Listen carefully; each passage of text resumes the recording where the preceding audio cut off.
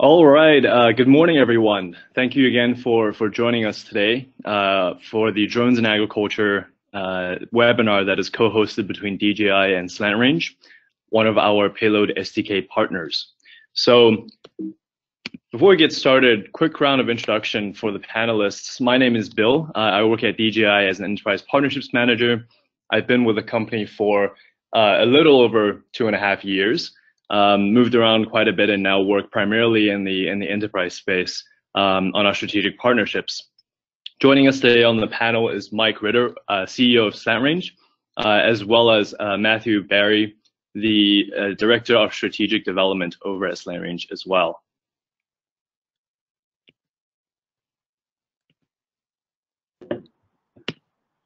So over the last year here at DJI, we've really identified 6 core pillars that are necessary for end users to implement a successful drone program. Now, as we know, it's not really efficient for DJI to go around and create our own solutions for every single one of these pillars. Of course, we are currently known as a hardware platform company in this space with a suite of our own existing payloads, but at the same time, we work very closely with ecosystem partners like SlantRange to round out our commercial UAV solutions that are available. In addition to that, we also work with several software training, support, and integration partners as well in order to achieve operational success for our enterprise customers. So I'm sure as many of our attendees today here know, we provide drone hardware solutions across the spectrum from commercial off-the-shelf products like the Mavic 2 Enterprise or the Phantom 4 RTK that just launched recently, all the way over to industrial platforms that are more versatile and really are the backbone of our offering, like the Matrice 200 series. In addition to that, we are also not just in the data collection space for drones. We also have an in-house Agris MG1P series product that acts upon insights, agricultural insights that are collected as part of the DJI SlantRange solution that we offer. And as I mentioned earlier, really the Matrice 200 series is DJI Enterprise's backbone product. It's really built for enterprise applications from the ground up, and versatility is really the key offering that we're pushing. In addition, it has IP43 weather resistance, so dust and water resistance, extreme cold tolerance with self-heating batteries, a carbon fiber construction which allows for over a 4-pound payload capacity, as well as, of course, a hard shell case to protect against any damage during operations. Now, as I mentioned earlier, DJI also provides a suite of in-house payloads ranging from the Zenmuse XT series cameras that we co-developed with FLIR to the optical zoom camera, the Zenmuse Z30, as well as, of course, our in-house Zenmuse X5S RGB camera.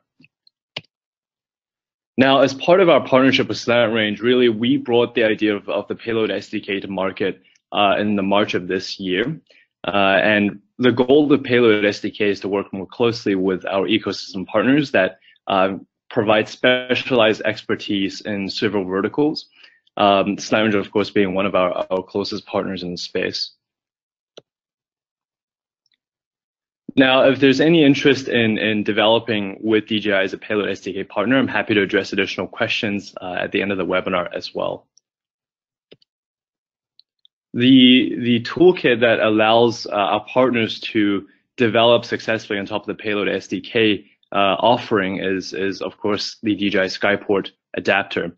Now it gives you access to the power supply onboard the drone, the wireless communication link with the DJI remote controller, aircraft status information that is exported from the flight controller of the aircraft itself, as well as various APIs to integrate with our existing commercial offerings, ranging from the mobile SDK to the onboard SDK. So here you can see what the Skyport module looks like. It serves as an adapter and allows the link between the existing payload as well as our Matrice 200 series aircraft.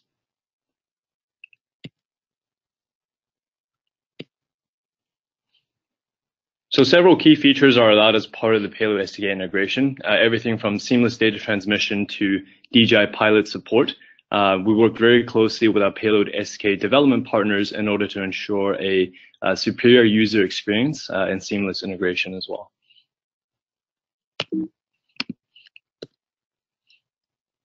So currently the payload SDK offerings are compatible with all Matrice 200 series platforms, and the strategy on DJI side is, of course, to move forward, ensuring backwards compatibility as well on future enterprise aircraft on our side. So since March of 2018 this year, we've seen a huge amount of interest from the developer community. We've onboarded 25 developers who've collectively developed over 20 prototype units, 5 of which are currently in production. Of course, 3 are released and market ready at this current moment in time. And with that, I'd like to pass it over to Mike over at SlantRange to continue the webinar presentation about the joint solution.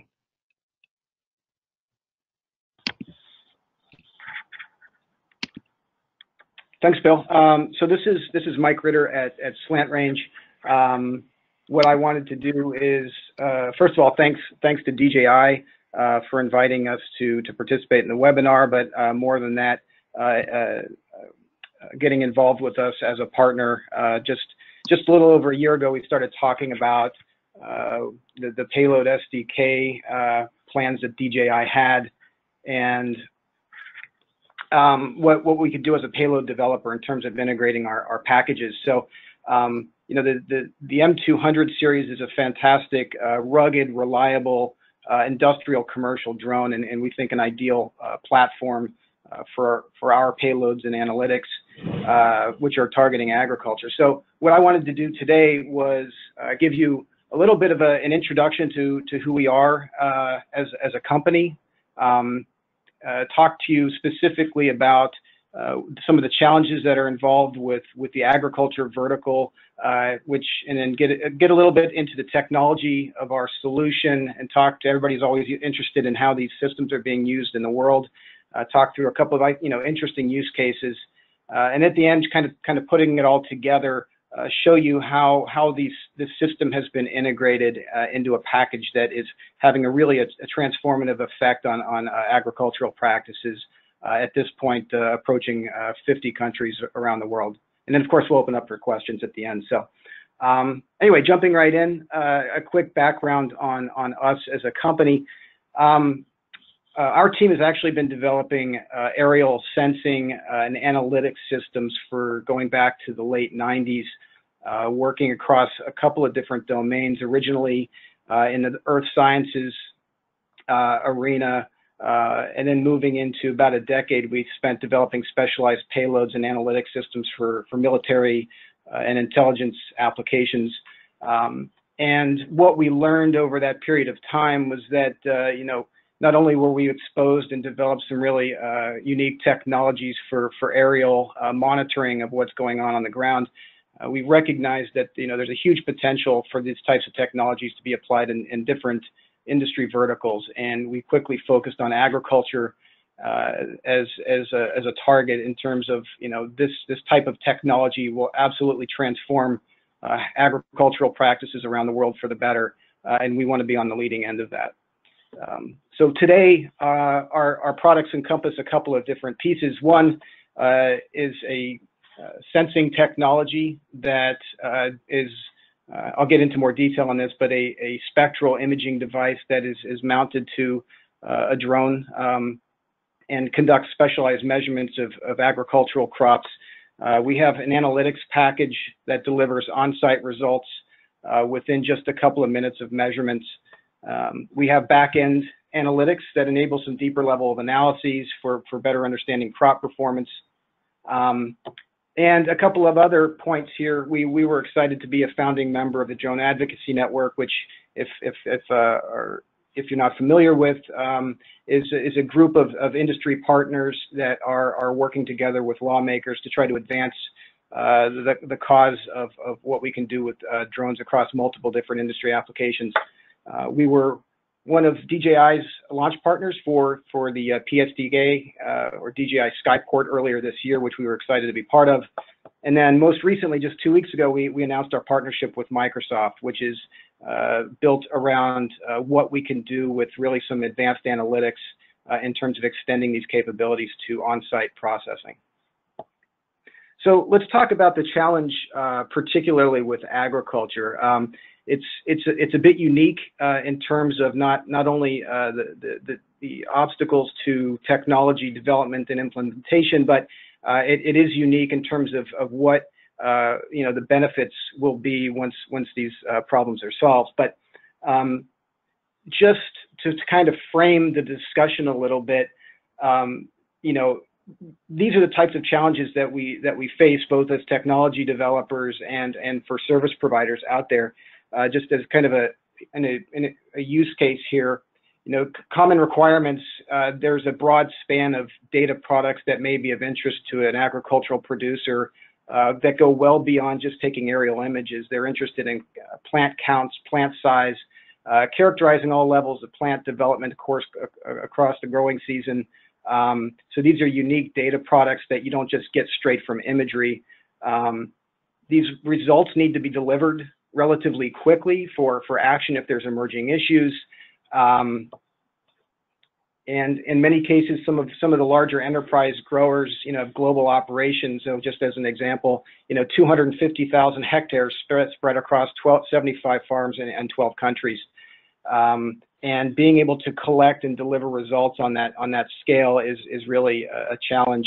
And on top of that, there are, of course, security concerns around making sure data is secure, both from collection to transportation and then ultimately to consumption. So as technology developers, we got to make sure we address all of these concerns to help scale for our growing partners.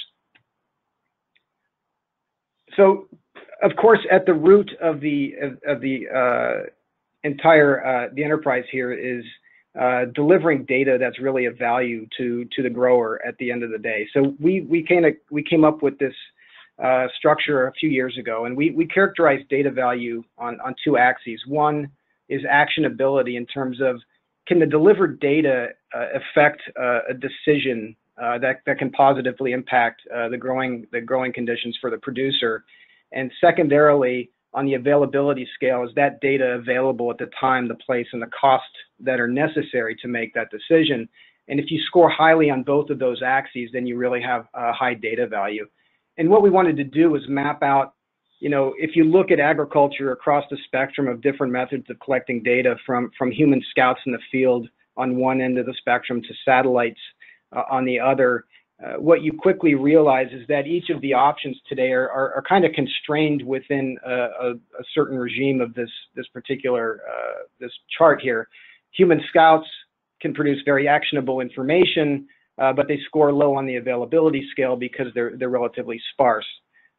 Similarly with ground sensors. On the opposite end of the spectrum, satellites can cover huge swaths of ground, but the actionability of the information is relatively low.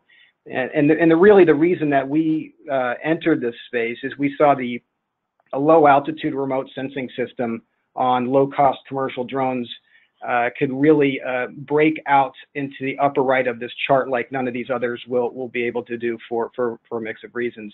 And that's been our focus. So I'm going to go a little bit into detail here on the technology behind what we're doing, because it is important. I think that a lot of people are interested in what drones can do for agriculture, but wading into the technology can be a bit confusing, and it's a little deep sometimes. So I'm going to present the high-level points here. There's a couple of pieces. First of all, the sensing systems are doing a couple of things. They're measuring the plant sizes and the shapes from the imagery, but they're also measuring how sunlight interacts with the plant canopy. And it's that interaction of sunlight that tells us about the chemical and the physical composition of individual plants. And what I've put up here is a chart that shows plant reflectance across the electromagnetic spectrum. from the visible range, which is near the rainbow area, you can see around 500. That's what humans can perceive, and then moving into the near infrared, which is above about 650 or 700 nanometers, and this is where specialized sensors can do measurements of the canopy, the plant canopy, but humans really can't perceive this. But what we're doing is trying to look at how much sunlight is being absorbed or reflected by the plant canopy, because that tells us about the pigments that may be present, and that tells us a little bit about nutrient conditions or pest conditions and things like that. So the sensor systems are designed to do these measurements. Of course, the second piece is analyzing those measurements to actually generate some useful information for the grower at the end of the day. And if you've been looking at or using drone systems so far, you may be familiar with the first two steps, which are basically image pre-processing and georegistration. And most packages out there do these two things, and ultimately will give you an orthomosaic or a map of a field. Maybe it's just a color image, but sometimes it might be a specialized tool like NDVI. But there's so much more that can be done if you've got high enough resolution imagery. From feature segmentation and statistics, time histories and forecasting. There's a lot more that you can do with the data, and that's what I'm going to dive into here and give you a little bit more background. So just a little bit on the technology around measuring how sunlight interacts with the plant. So what we're showing here is the signature of sunlight on the left as it comes down at 12 o'clock noon. And then the measurement of what sunlight is reflected back off of that plant that comes back up to our sensor system. And what the sensor is measuring is both of these things at the same time, and doing that is important well, there's a very important reason both measurements are done simultaneously, because if you come back at 4 p.m. and repeat your measurement, the signature of sunlight will have changed, and that correspondingly is going to change what you actually measure being reflected off the plant canopy. And if you're not doing this measurement accurately, you're going to get different measurements depending on when you do the measurement. Of course, that's not very useful for growers. If you go out there and you take some measurements and think you might have an issue, it may just be a function of the sunlight changing from the last time you did the measurement. So we introduced this technology a few years ago that measures both the sunlight and the reflectivity of the plant canopy at the same time, so that we can normalize the measurements or correct them. So independent of when you go out and do the measurement, independent of cloud conditions, you're going to get the same measurement. That's really important so that you can compare data over time. And it's the ability to compare data over time that allows you to start developing forecasting models and things like that. And that's really really valuable. It's really important. Anyway, we established this technology a few years ago. We have two patents in the U.S. on this, and actually just got our first international patent in Australia a couple of weeks ago on this technique. Accuracy in data goes beyond just the measurement. It involves how the analytics are conducted. And what I'm showing here are 3 images of an early season cornfield.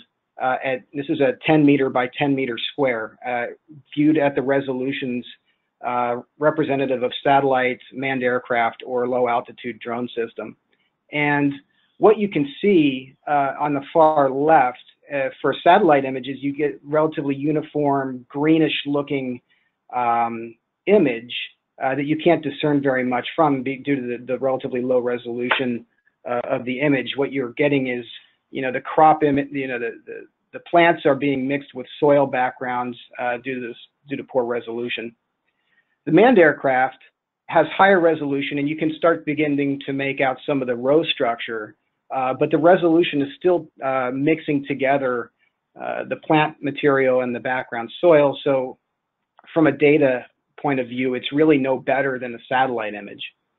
But what you can do with the image on the right, the resolution is higher than the individual plant leaves, and that enables you to start doing all kinds of new things on the data end that you can't do with the 2 options on the left.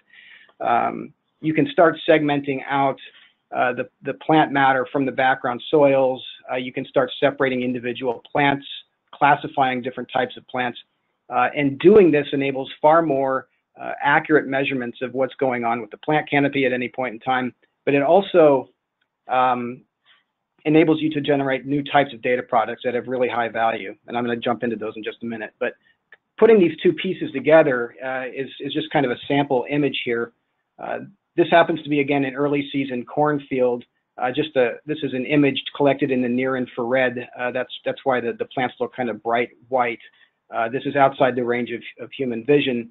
But when we apply these steps, if you take a close look at the image on the right, the first thing we want to do is remove information that's related to the soil background. So we go ahead and we can filter that out. Now we're just left with what is the growing vegetation. And what we see here is that there's a mix of different plant types. If you look closely, there's corn growing, but there's also other plant types or weeds. When we have sufficient resolution and the right spectral signatures, we can begin separating these plant types. And what I've highlighted here in orange are weeds. And now we can remove the weeds from the imagery as well. And now we're just left with the growing corn vegetation. And now we can start conducting our analysis on the corn. And in this particular case, we can just show chlorophyll based on a known academic model for extracting chlorophyll content based on this type of imagery. But anyway, this is just an example of what you can do with the appropriate resolution of imagery and how that can make your results so much more accurate, which is gets down to the actionability of information is really dependent on how accurate your measurements are. The other constraint around using remote sensing systems in agriculture comes down to scalability. And if you look at the different options here, on the upper left is a map of where the world's farmlands are. About 37% of the world's land is devoted to agriculture. For satellites, they're constrained because at any given point in time, close to 70% of the Earth's surface is covered by clouds. Now, depending on where you live, you might have cloud cover almost all the time, or you might be blessed with a lot of sunshine. But what it makes is satellites are relatively unreliable for timely delivery of information when you might need it. On the bottom left is a map of where the world's airports are. Now, for manned aircraft-based systems operating in the U.S., we are blessed with a lot of general aviation airports that are within relatively close range of agricultural crops, but that's not true around most of the rest of the world. So if you run through all the math, you determine that over 70% of the world's farms are not really accessible by survey aircraft in an economic sense.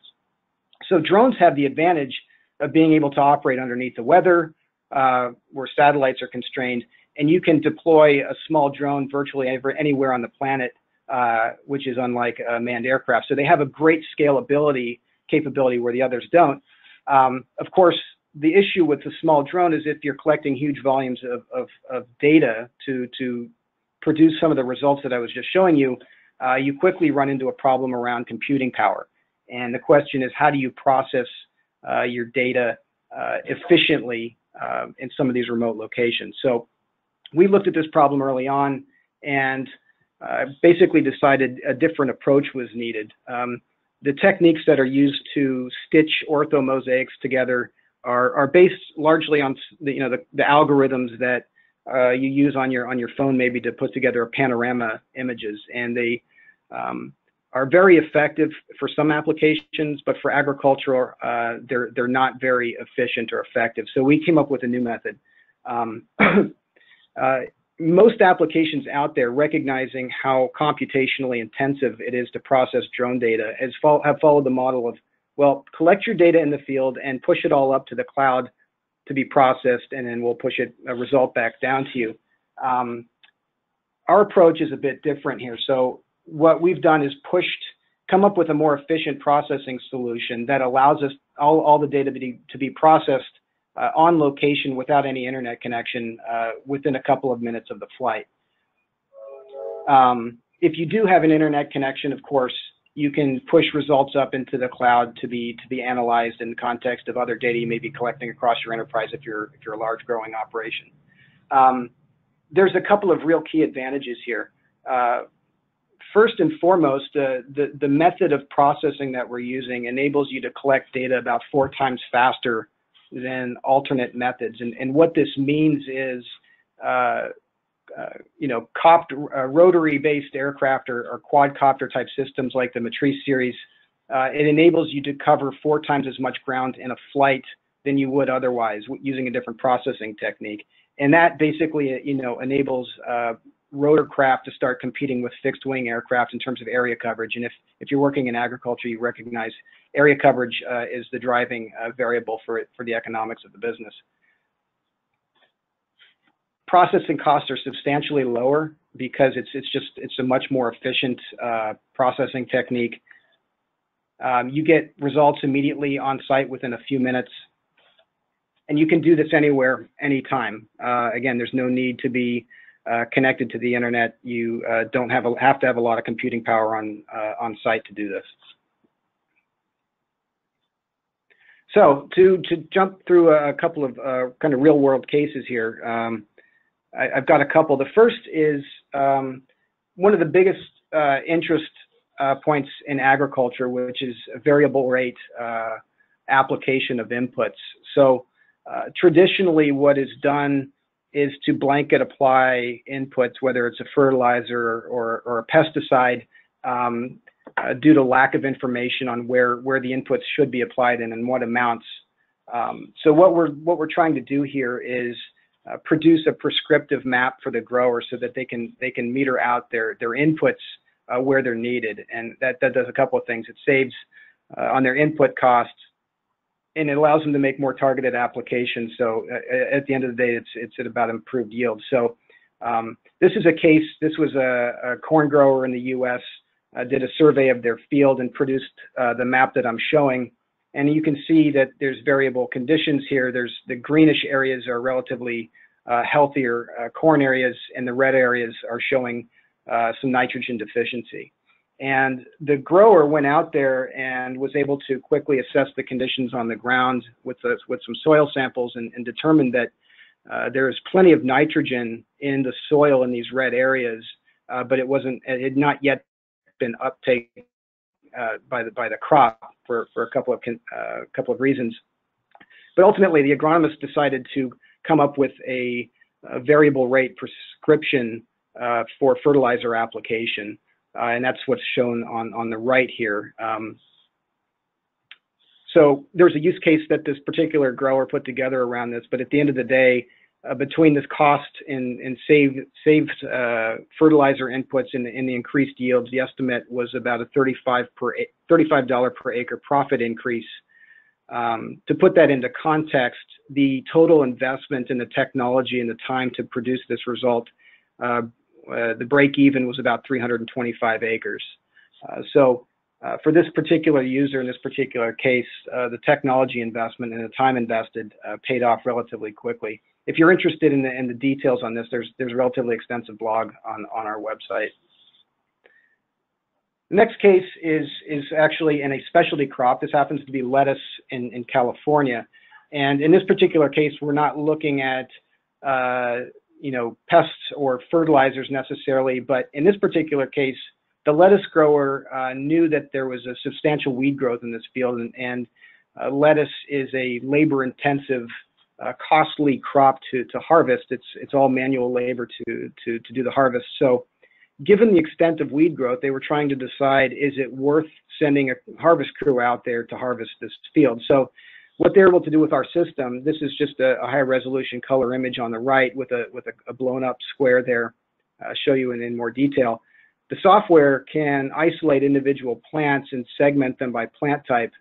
And what I'm showing here is the lettuce heads are in green, the weeds are identified in red, and I can just flicker back and forth between the two, and you can see the software segmenting those two things. With that information, we're able to produce a map of what the lettuce population is in terms of heads per acre, and also look at the lettuce head size. And it's the combination of those two pieces of information that allows the grower to produce an estimate of what the actual yield in the field is prior to sending a harvest team out. So why is that important? it ultimately allows the grower to decide whether they want to invest in the harvest crew. And in this particular case, the extent of weed growth was so large that it was ultimately decided not to harvest this field. This is actually a pineapple field in Latin America, similar to the lettuce example I just showed. This is an enterprise grower that has operations on multiple continents, and their visibility into production at any stage of growth is relatively limited. They don't really have a number for yield until the farm has been harvested, and then only at the farm level. So we're able to apply similar techniques and count and size individual pineapple fruit in the field during the growing season prior to harvest. And what this enables for this particular grower is the ability to visualize very quickly how yields are developing on a more granular level across their operations. And that enables them to react more quickly to changing conditions. It enables them to understand which management practices are performing better than others, and then adjust their practices accordingly. This is an example for what we call aerial phenotyping, which is for breeders or seed producers running trials on how different hybrids or different input types will perform in real-world conditions. Part of our service offering includes this type of example here, where we are characterizing the development of individual test plots throughout the growing season, delivering a mix of data from the plant population, showing there at the far left, vegetation fraction, plant size, chlorophyll index, a number of variables that characterize the development of this particular trial throughout the growing season. And we can conduct this over tens of thousands of individual trials. And ultimately, what the seed producer can do then is start characterizing how different programs that they may be running, which a program being a given mix of inputs, perform in real world conditions, and start visualizing how these crops are developing and will develop in real world. So this is really enabling for not only deciding which combination of inputs will work best in real world conditions, but forecasting how they'll perform. Just one more example here, which is kind of a neat example showing how some of the edge processing that we talked about earlier are enabling users to develop tools for their own purposes. There's a capability that's been built into the analytics that allows the user to train the software to look for signals that it may be of interest to them. Just a couple of quick examples here. This is a watermelon grower looking for particular weed growth. And what you see here is a color image, but in blue is highlighted this particular weed strain that's growing in this field. An alfalfa grower looking for saturated soil, they're using the software to train on soil moisture contents that are above a certain level. And what you can see in this particular image is there was a leaking irrigation system that's picked up by the system. And then there's an insurance client looking to characterize how much damage may have been done by a wind event and looking for lodged plants. And again, this is the system has been trained to look for signals that are particular to lodged plants. So there's just to summarize quickly on these different use cases, there are an immense range of applications in agriculture. What we've shown are just kind of a mix that cover different examples, but also built into the tool is the ability for users to train to their own applications, and we have more examples like this of people training it to their own purposes every day. So coming back to just putting it all together, you know, as Bill started off the webinar with a discussion of the M200 series, the PSDK integration with the Skyport. We have integrated our payload system onto the M200 series through this integration, and it gives you some great advantages that I'm going to show you here in the next couple of slides. The first thing is that there's multiple flight planning options. The DJI Ground Station Pro is the implementation there is currently in development, but we have active options in drone deploy and flight plan for DJI that enable a quick operation of the system real easily in the field. So just as an example here, this is drone deploy. In the bottom left of your flight planning screen, you have the ability to select your sensor type, and given what you're trying to measure in the field, you can enter the plant length, basically the plant size, and it will recommend a flight speed and a flight altitude to collect the data you're after. Once your mission is planned, you get a status on the system. This is all again through the hand controller. You have direct access to data from the sensor system. You get a status on what the sensor is. You can calibrate or reconfigure the sensor as need be. And then throughout the course of your mission, you have the ability to see that images are being captured and know that you're getting the data you need to be getting throughout the flight. There's also an example. This is another flight planner, but similarly, you have the ability to see images are being captured and also a footprint of where those images are being captured. The PSDK integration is really the first step in terms of enabling data to be sent real time down to the operator while it's in flight. So right now we're providing status and health information to ensure that when by the time you've completed your flight, you know that you've gotten the data you need to get. But this is just the first step. Where this is going longer term is the ability to send results down to the ground while the system is still operating. Ultimately, what's important, however, is that given the different types of data that may be collected on the farm, aerial data is just one type. And most of our customers want to take this data and view it in the context of other data they may have, whether it's their planting data, their soil chemistry maps, yield data from last year. So we put a lot of effort into making the data portable into different platforms. We have custom API integrations with Trimble Ag software and Climate Field View, and the data is importable into a number of other farm data management tools. So anyway, that's a quick summary on us as a company and the technology behind what we're doing. And at this point, I think we'll go ahead and open it up to questions. Yeah, thanks, Mike. This is Matt from SlantRange. I'm going to be heading up the Q&A here. We got a lot of good questions coming in, so I think we'll just jump right in. First one that came in was a question about the Agris. It's probably for you, Bill. It says, does the 1S or the 1P allow an interface via the SDK that may be specific to Payload SDK? Maybe you can speak to that. Second part of the question is, does it allow extraction of flight data for post-processing or operations certification? I'm assuming that means kind of a record of where it flew and where it sprayed. So maybe you can speak to that.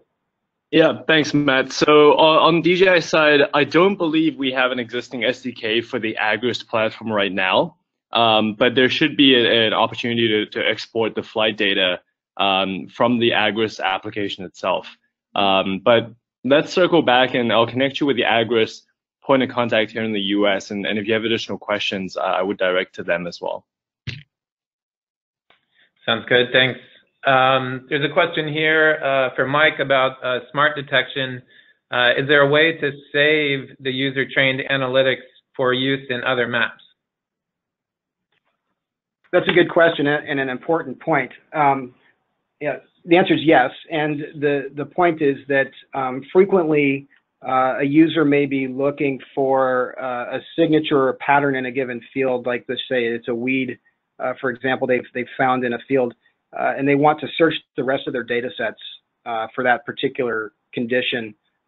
You can store that particular pattern or signature and search other data sets with it, and that's really the intent of the tool. Got it, thanks. Next question. Which software are you using for your analysis? Maybe we didn't make that clear. I guess I can take that one, but this is a software package that we developed in-house, kind of custom-made for our sensor systems called SlantView. There's lots more information about it on our website, of course, but everything that Mike showed today was processed within our tool called SlantView. Next question is, could you explain the meaning of lodged plants? So lodged plants, I guess there's different terms, but depending on what crop you're working in. But basically, a plant that has been knocked over, either due to usually wind or sometimes from wildlife walking through fields. So it's called green snap and some other crops. But once the plants are knocked down to the ground, they're no longer contributing to yield. Yeah, and I think a good point there is that, typically the side of the plant, once it's fallen over, typically has a different signature than the top of the plant, and that's, part of what we use to identify that condition. Yeah, and I'll make let me just add on that. For crop insurance purposes, wind events are relatively common, and particularly in crops like corn, they're susceptible to lodging or green snap. And the ability to quickly go out there and assess the fraction of the field that has been affected by green snap or lodging, it's a really effective tool for crop insurers. Thanks. Next question is SlantRange planning to offer webinar type training sessions for best practices using the 3PX sensor? I can probably answer that one, and yes, indeed. You've probably all seen we're kind of ramping up our webinar content, but we've also are planning to roll out some plans for kind of email communications on user tips, best practices, case studies. So you'll see a lot of that coming out in the coming days. Second part of the question is, can you tell us a bit more about your new partnership with Microsoft? So Micah, maybe I'll let you take that. There's a lot to say there, but maybe a quick comment. Yeah, there's a lot to say there, and so as I talked through in the slides, what we described is our approach to processing data is what we call edge analytics, which is to push all the processing out to low power computing devices in the field, low power, low cost devices, and that's how we have developed our system.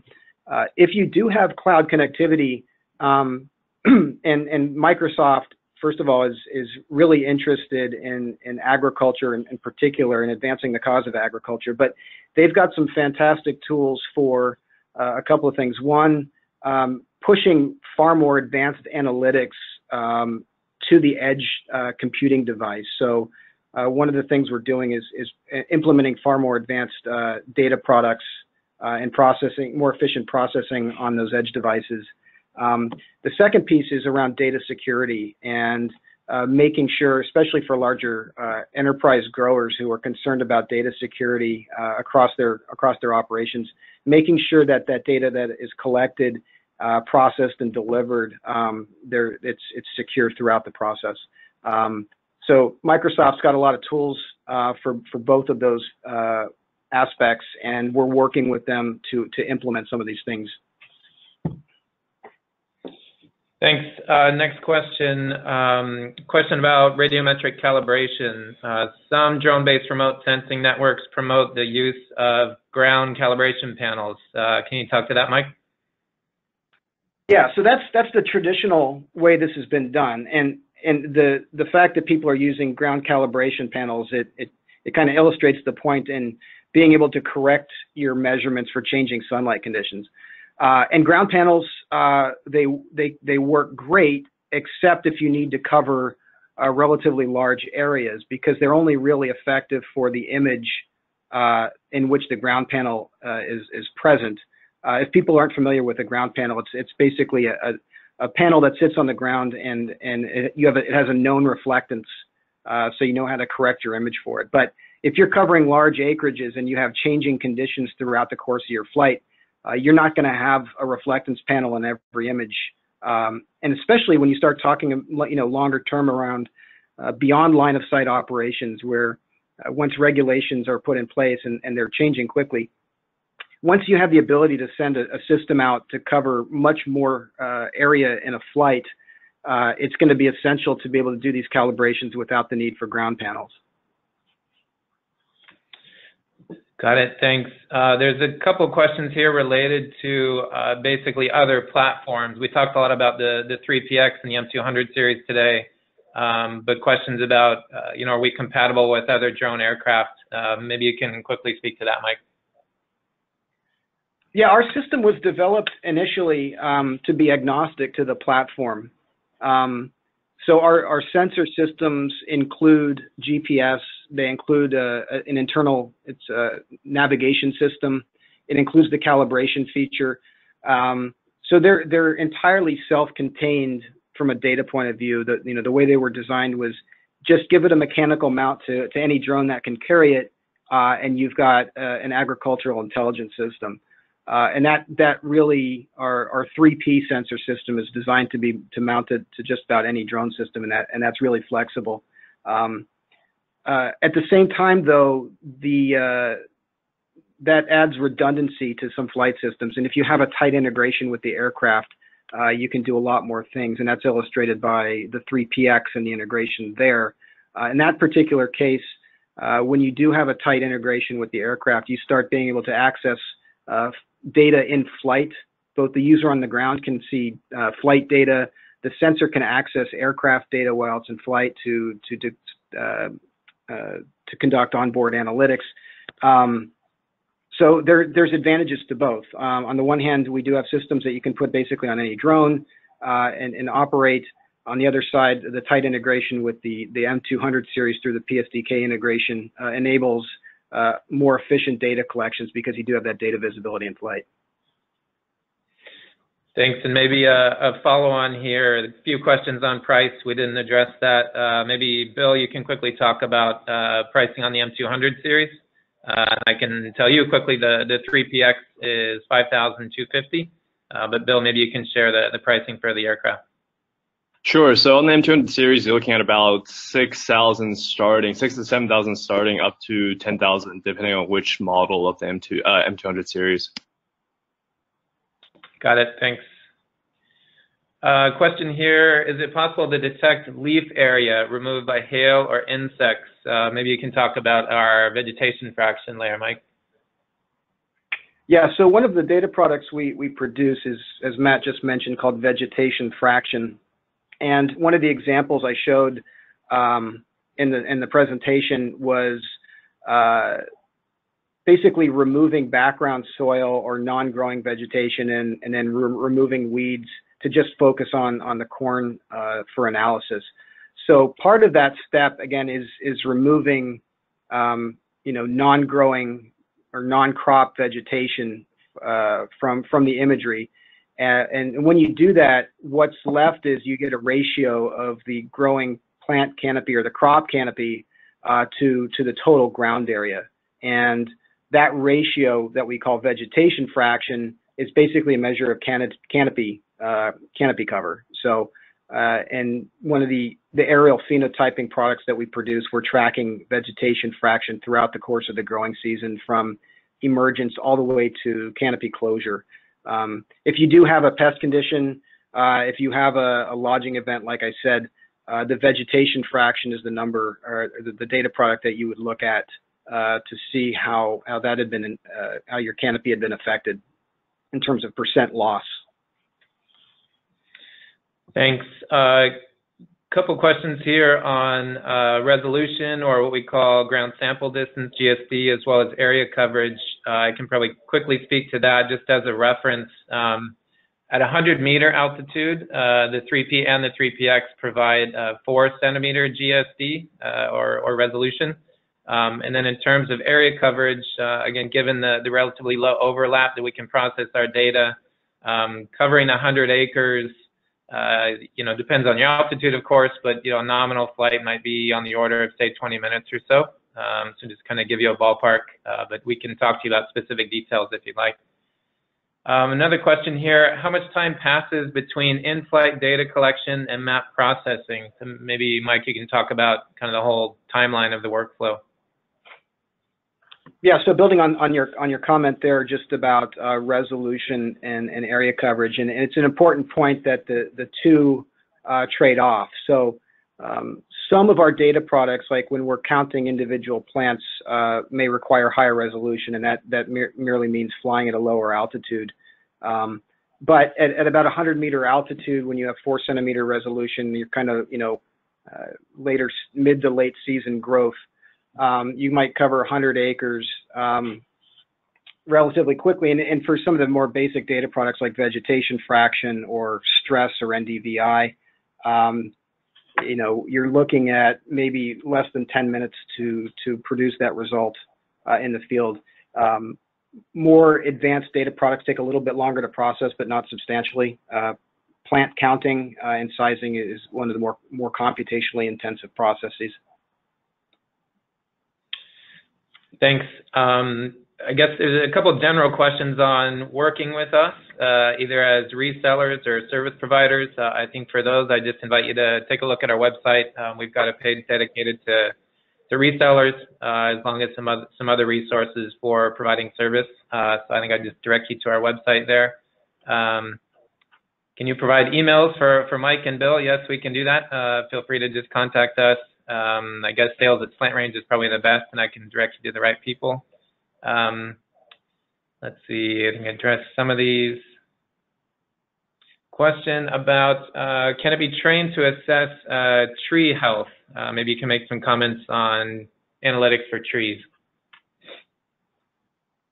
Yeah, so some of the products we're showing are applicable to any green vegetation. What we're looking at in terms of when a plant comes under stress, one of the first things it does is it starts slowing down photosynthesis, and what we perceive on that is a reduction in chlorophyll, and we can measure that by the amount of light that is being absorbed by chlorophyll in the plant. So whether you're talking about corn or soybeans or a tree, you know, that change in chlorophyll content that is indicative of stress becomes apparent in the measurement. So that's applicable across different crop types. More specific to trees or to orchards, we can look at canopy density. You know, one of the features of low altitude systems like this is to actually look at the leaf density within the tree perimeter, and that's related to the vegetation fraction product that I just spoke about a minute ago. We can also, you know, do tree counting, and I think those are some of the key features around tree management. Got it. Thanks. So question here, we're currently using a 3PX on an M210. How important are ground control points, and do you have a solution for RTK? So the second question, RTK, yes, we do. We have a package, an add-on package for RTK. I guess the quick answer is it depends on what your application is. The system includes a built-in GPS and an inertial navigation system. So at any particular point in time when the system collects an image, it knows where it was and where it was pointed, so we can put that image on the ground. The question becomes, how accurate do you need that to be done? RTK GPS is one piece of the problem that allows you to know where your sensor was in space, reducing the error from normal GPS, which might be on the order of a couple of meters, down to on the order of centimeters. The other important variable that a lot of people don't recognize is the attitude or the pointing angle of the system, and that is often a larger error than GPS by itself. So you kind of have to solve both problems at once, and that's what people will often use ground control points for. To get back to the initial question, though, they're not necessary, but it depends what you're trying to do. We do have customers who have very specific applications where they're trying to pinpoint the location of a plant within a few centimeters, and in those cases, ground control points kind of assist on the pointing angle. But anyway, yes to RTK. But if you have more questions on that, please get in touch. Thanks. Maybe kind of a related follow-on, but how accurate are your individual plant counts on small research plots? We have some studies have been done on this, and if they're done at the right stage of growth, they're within a couple of percent. So again, there's a lot of data on this, and when I say the right stage of growth, we're typically somewhere in the V2 to V3 range. Once the plants start encroaching on each other and overlapping, We have some tools that enable to account still, but the accuracy falls off once you start closing the canopy along the rows. Yeah, and just to add there, I mean, Mike's comments there were obviously specific to corn. A lot of our plant counting work is in corn, as you might imagine, but we've applied it to at least a dozen crops or so as well, so we can, again, provide some details on that if you'd like to contact us. Yeah, let me add on that as well, Matt. As you mentioned, corn, but specifically to aerial phenotyping for test plots, corn, soybean, wheat, cotton have been our focuses, and we have customers using those today. Plant counting is possible with corn and cotton. Extremely high density crops like soybeans and wheat. There are different approaches to coming at population, which are what we call subtractive approaches, where you can't individually resolve and count every plant, but you're looking more for gaps in rows and things like that. But for corn and cotton, it is a positive individual counting method for each plant. Got it, thanks. Another kind of higher level question on flight planning. Do you fly your missions in autonomous flying mode, or are they hand flown by a pilot? They're always autonomous. It's not only easier on the operator, but it's just a lot more precise. Flying can be done with an automated flight. So always autonomous. Yeah, and Mike showed a couple of options. Those are the ones that have specific integration with the 3PX via the payload SDK. But there are certainly many other options that can work, just for flight planning with our sensors. Question here, what are the spectral bands that you are collecting, and can they be customized?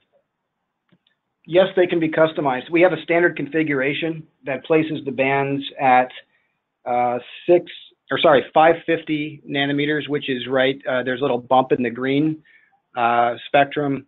At 650, which is red, 720, which is on the red edge, as it's known, and then 850, which is up into the near infrared range. But that's kind of a standard configuration. But we have plenty of customers that request special configurations, and they know exactly what they want. And for those customers, we say anywhere between about 450 nanometers and maybe up to as far as 900 nanometers. Just give us a call and we can talk over your application. But that is something we do all the time. Thanks. Question here about drone deploy. Can I upload data directly to drone deploy? I can probably speak to that. We've got a variety of integrations with drone deploy. The first being basically what this question is asking. So yes, you can take our raw imagery with all of the calibration components applied, of course, but you can take that imagery and stitch it in drone deploy if you'd like. That's fully supported. You can also process the imagery within SlantView, our software package, to take advantage of the low overlap and some of the customized analytics we provide, and then take those maps. So rather than the imagery, just take the completed maps in GeoTIFF format and upload those to your drone deploy account and kind of take advantage of the device syncing and the archiving and the sharing within drone deploy.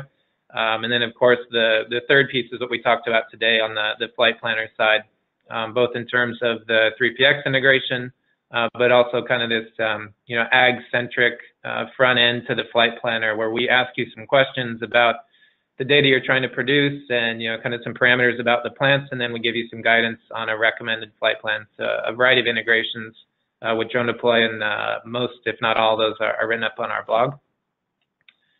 Let's see. Can we get a copy of this recording? Absolutely, that will be going out to everybody. Can a grid of research plots be layered over the imagery? Maybe Mike, you can talk to that. So we do actually quite a bit of work in research plots, and our typical method here is if the grid of the plot locations is provided to us, we will deliver the results for each of those individual plots. That's the most efficient operation. If you want to overlay a grid on the on an orthomosaic. That's a more traditional approach, but there are reasons for doing it the way we're doing it that kind of leapfrog some artifacts that are created by orthomosaics that have contributed to errors in plot analysis previously. So again, if you're interested in test plot work, we do have a unique approach, but ultimately what we will deliver is if you give us the grid locations, we will basically return both the imagery but also a spreadsheet of results for each of those individual plots. Thanks. Can SlantView be used with other sensor platforms?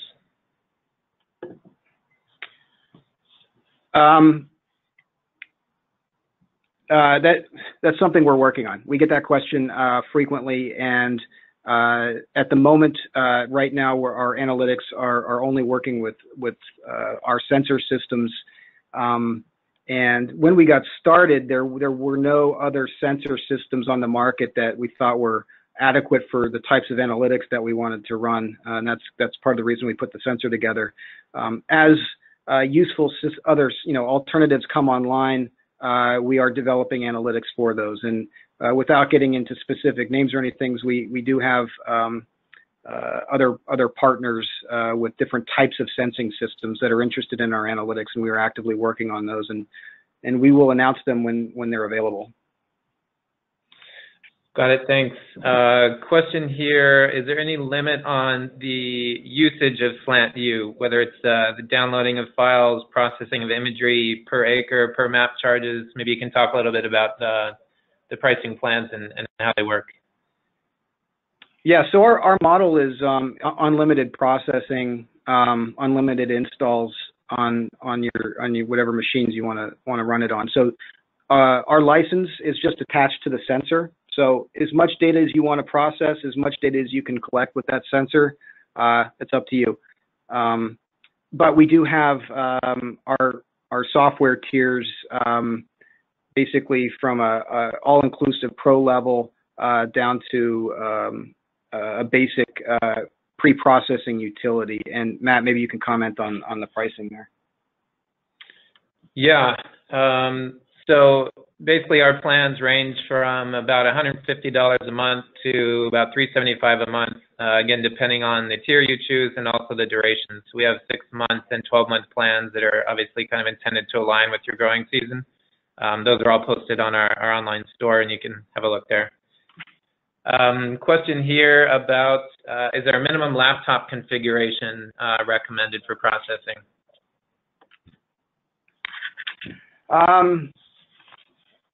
Again, it depends a little bit on your application. I think we would recommend at least 8 gigabytes of RAM. Other than that, I mean, you'll get your results a little bit faster if you have a higher processor speed. But typically the minimum configuration that we recommend is about 8 gigs of RAM. Yeah, and I think an important point there is, you certainly don't need to run this on a workstation back at the office. I mean, a laptop, a decent laptop is fine. And as Mike said, I mean, the more horsepower you throw at it, I mean, the faster it'll process, but you certainly don't need anything too special. It actually runs quite well on a Microsoft Surface, so that's a nice option for portability as well. What is the maximum wind speed allowed to capture good quality data from Matrice 200? I guess, Bill, maybe you can talk about, general flight dynamics, and Mike, you can probably comment on, some of the software capabilities we have to deal with wind. Yeah, so on DJI side, our recommended flight for our recommended wind speed flight is 24 miles per hour for the M200 series, but in practice, we've seen people go over that. It really does depend. I don't know if Mike, on your side, from an agricultural perspective, if you guys have best practices. Yeah, we recognize across much of the U.S. Midwest, particularly early season, kind of late spring, early summer, you might have regular winds up to 30 miles an hour, and we have customers operating systems in those conditions regularly. What does it affect? primarily the efficiency of the data collection, because you end up spending a lot of battery power fighting the wind. So you get reduced area coverage a little bit. But again, the system includes a pointing knowledge and position. So even as the system might be fighting the wind and pointing a little bit off angle, we know that information and it can handle it appropriately in the data processing. Thanks. Another one for you, Bill. For the 210 RTK, is ground geofencing required? Not to my knowledge.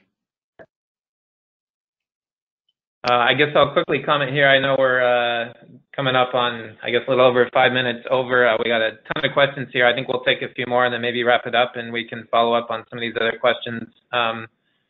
Question here, how are the sensors powered? Do they require external battery mounted to the drone? So the PSDK, one of the great things there is that the PSDK interface with the Skyport delivers power through the mount. So we're just pulling power from the aircraft through the mount.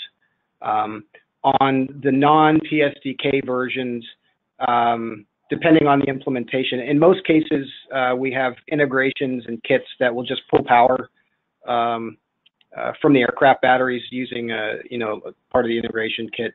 But yeah, the power is external to the sensor system. Question here, do you have an example of the area coverage difference using the 3PX versus the competition? We've got a really good blog post on this, so I'd direct you to our blog. Just important point there is, when you're comparing area coverage, as Mike explained very well in the webinar, it's very important to think about the resolution that's required to achieve the data you're trying to produce. So it's important to kind of compare these sensors at the altitude that they produce equivalent resolution. Maybe that's a little wordy, but again, there's a good write-up on our blog, so I direct you there. I guess a general question maybe on the 200 series for you, Bill. How long can they fly? What's the flight time? So without a sensor and the TB55 batteries, we're looking at about 38 minutes of flight time. Now with the sensor, you'll probably get about 26 to 28 minutes. Got it, thanks. Mike, you mentioned our published chlorophyll algorithm that we use. What is it, and is it publicly available? I know the one we generally use is by Gittleson.